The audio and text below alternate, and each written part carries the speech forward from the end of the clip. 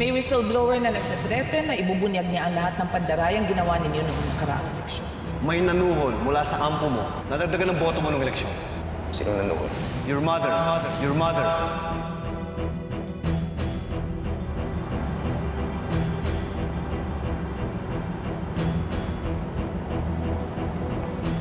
Nararamdaman ko na, Loy. Malapit na. Malapit na maging presidente ang anak ko.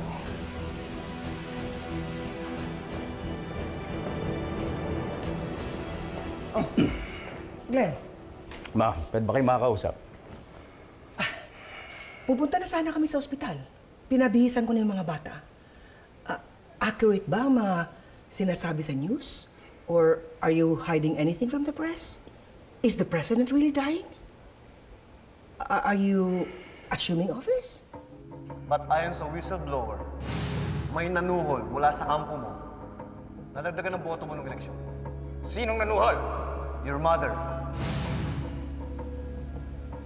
Why are you looking at me like that? Lorraine, umalis muna kayo. Mag-usap kami ni Mama.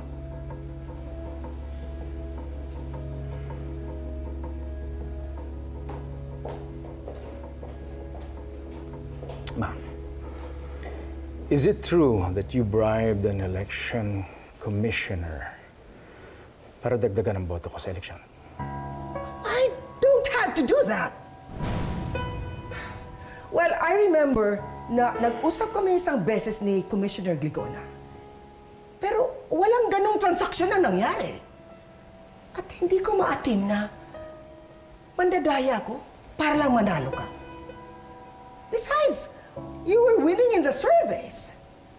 I didn't have to do that. Kaya nga, nagtataka ako eh. Nagte-threaten kasi si Commissioner na recorded daw ang usapan ninyo. Glenn, do you really think I'm capable of doing something like that? Kanino ka ba maniniwala? Sa kanila? O sa akin? Ang nanay mo.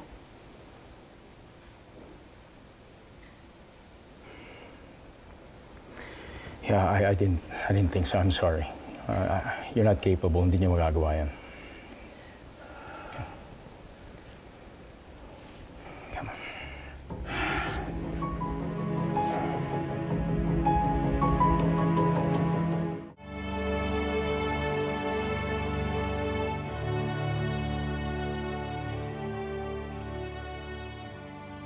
You may not need the stress of the presidency, but the country needs you.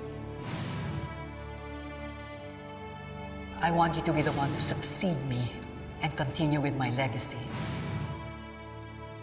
Now, if you resign, Senate President Ezekiel Lopez will step in.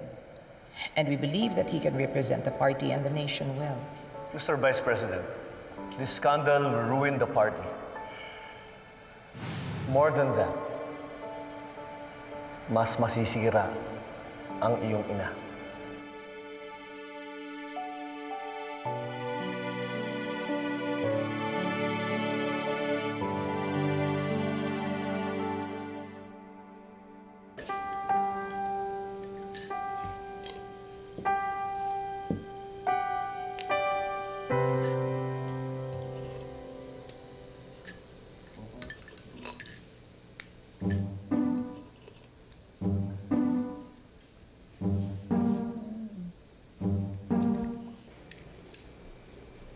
Melody.